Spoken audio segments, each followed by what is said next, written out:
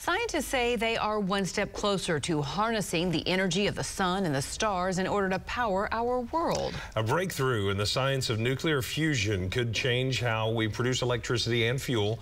News on 6's Amy Slanchik talked to a University of Tulsa physics professor about what this could mean for Oklahoma.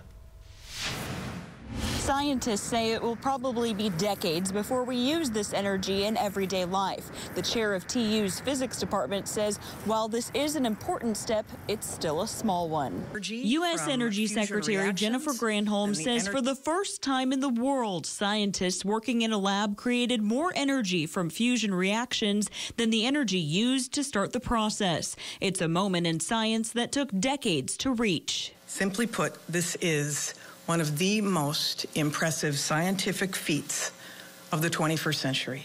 But University of Tulsa professor and physics department chair Dr. Scott Holmstrom says it's important to note that did not include all of the energy that was used to run the lasers to make the moment possible. They're just comparing it to the amount of laser light. So it took many hundreds of times more energy to power those lasers and to get everything set up. So that's why it's it is a step, okay, but it's not this amazing, unbelievable, we're there kind of step. It is a necessary and important step in this journey.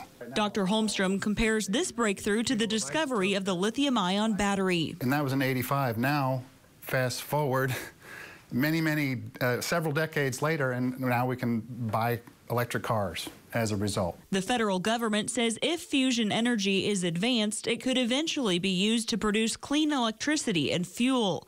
Dr. Holmstrom says that could relieve some pressure on one of Oklahoma's key industries. There's a lot of pressure on the petroleum industry to transition. So I think this having multiple routes towards relieving ourselves from being dependent on fossil fuels is an important one. In Tulsa, Amy Slanchik, Oklahoma's Own, News on 6.